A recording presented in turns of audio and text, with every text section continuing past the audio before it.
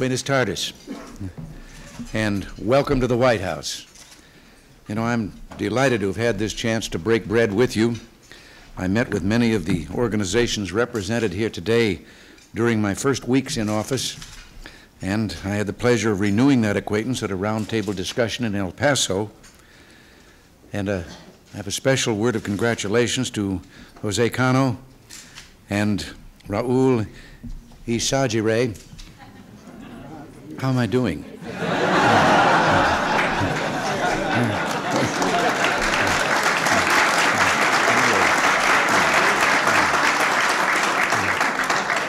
But I really mean it. Congratulations for all that they've accomplished in putting this third National Hispanic Leadership Conference together. I think being a Californian, even though some people may doubt this, I've always appreciated our country's rich Hispanic tradition. And I remember an incident I'm going to tell you about back when I was governor. I remember visiting the site. It was just outside of Santa Barbara, where there had been a truly national disaster, or natural disaster, I should say, our typical mudslides when it rains too much. And I visited an area there, an area of nice, modest but very nice homes, but all of them had been inundated by the mud and water that came down from the hills. And I had just arrived and started down this street and then went into one home, and there was an elderly man of Hispanic descent standing knee-deep in mud in what had been his living room. And the furniture had all been carried with the mud and piled up against one wall, and it was pretty obvious from looking at it that it was rather new. And this man, with that characteristic dignity and courtesy, greeted me and said, "Mi casa es su casa," standing there in the mud of his home. I never forgot him. It struck me that here was an individual that amidst all his trials, having just lost so many of the things he dearly loved, still maintained his pride and composure enough to offer me that most traditional of Hispanic greetings.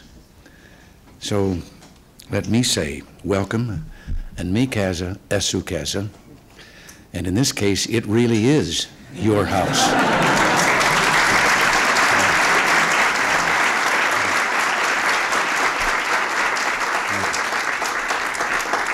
Americans of Hispanic descent have every right to be proud of the contributions that they've made and are making to our way of life.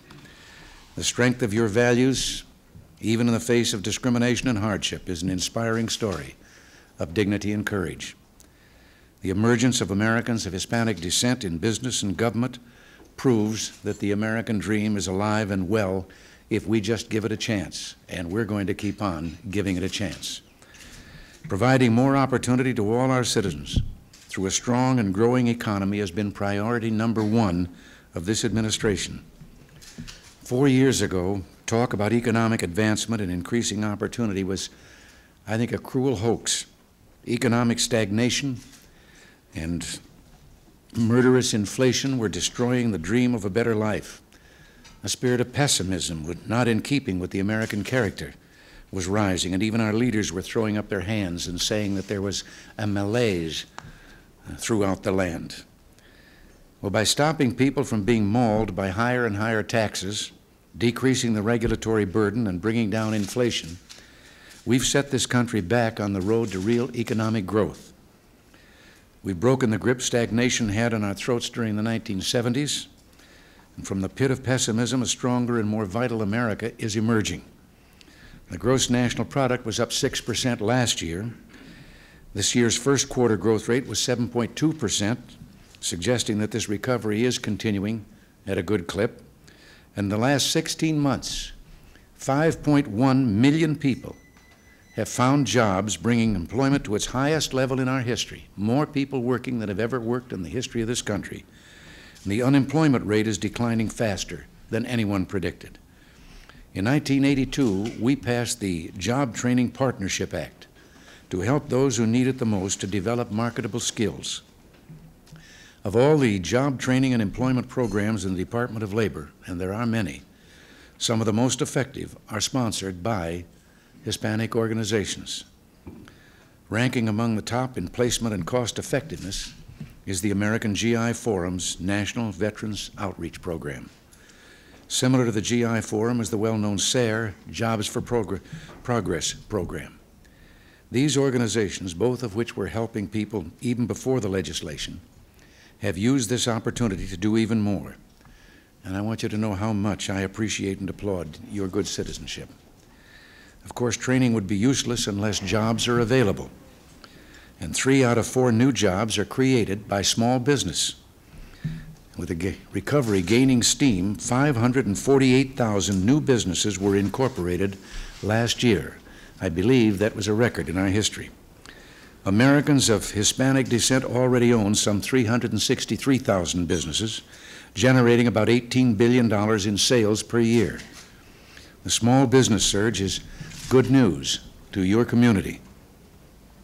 Now, I know that education, the doorway to opportunity, has always been a major concern to all of you. Indeed, we were talking about it at our table here.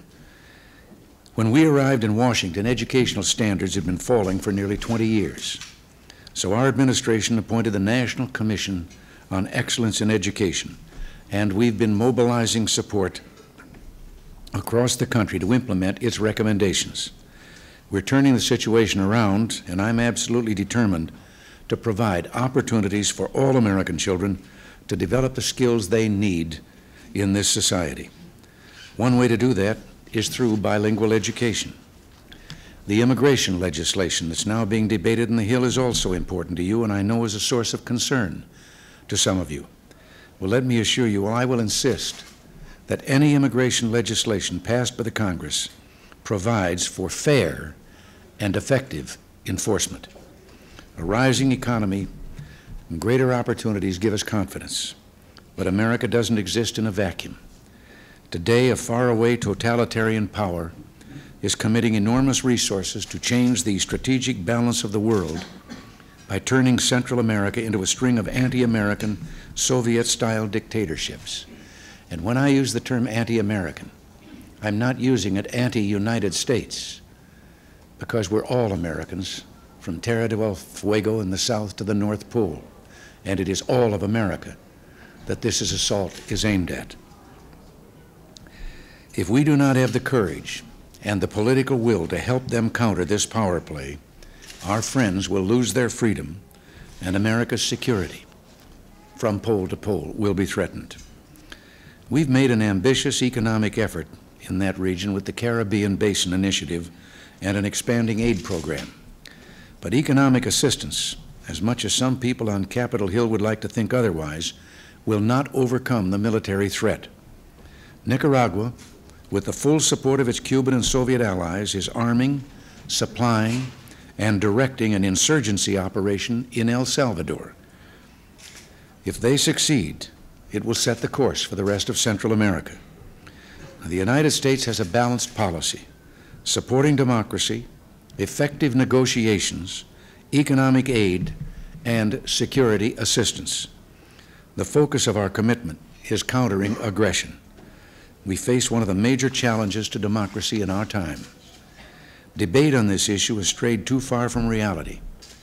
If we mean to oppose communist aggression, then we cannot throw every possible roadblock in the way of helping our peace-loving friends defend themselves. We cannot ignore the consequences of passively watching guerrillas force communist dictatorships down the throats of the people of Central America. If Central America is lost, then our own borders will be threatened. And that's why this issue is so important to the security of our people.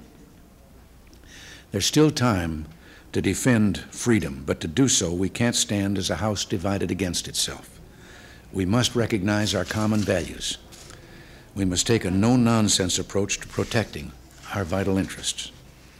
President Kennedy demonstrated this kind of determination when he said, "I want it clearly understood that this government will not hesitate in meeting its primary obligations, which are to the security of our nation." We Americans carry a heavy burden. Free people everywhere look to us. If freedom is to survive, much depends on what we do, on our courage and on our strength of character. Now, this, of course, is not new.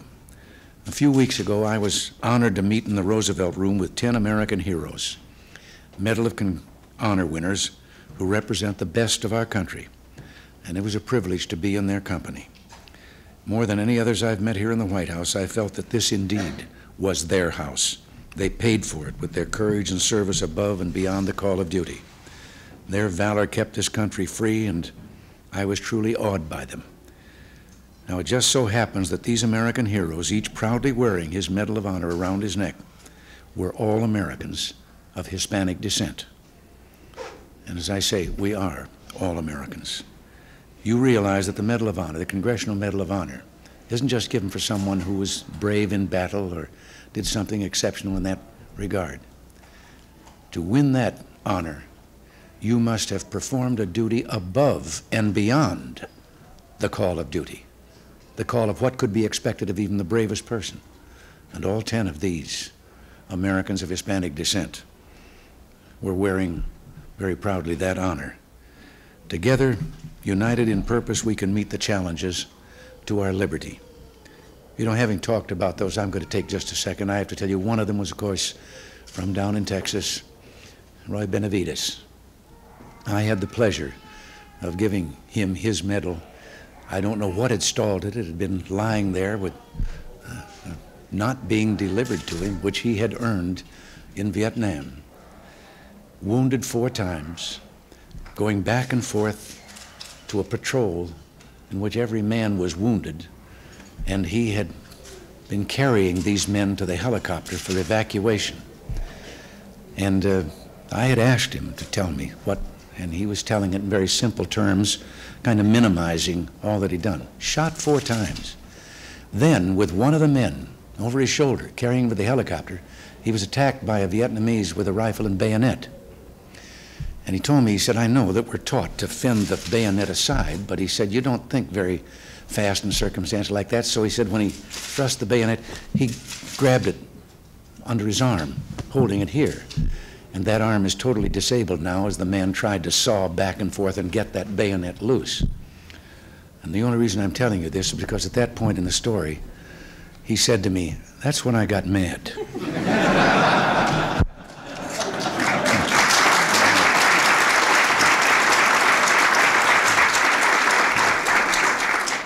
But together, we can make certain that America fulfills its historic responsibilities and remains the land of opportunity and freedom that God intended it to be. So I thank you for being here today. Good luck, and vaya con Dios.